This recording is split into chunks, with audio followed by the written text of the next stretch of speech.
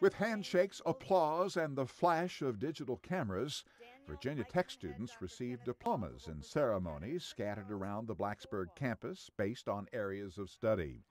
At this ceremony, students in the College of Engineering received their degrees, a college hard hit by last month's shooting rampage.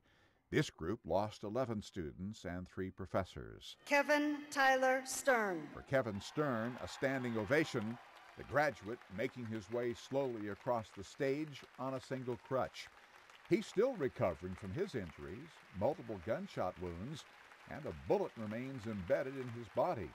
Stern fashioned a tourniquet from an electrical cord to keep from bleeding to death. Carried out to safety in the arms of others, an image flashed around the world. This commencement weekend at the campus is an emotional time for students and families still grieving after the shootings. Jarrett Lee Lane, a fellow student turned gunman, killed 32 classmates and faculty members. The School of Engineering's dean said emotional wounds may never heal, but he urged graduates to move forward and celebrate life. Ross Simpson, The Associated Press.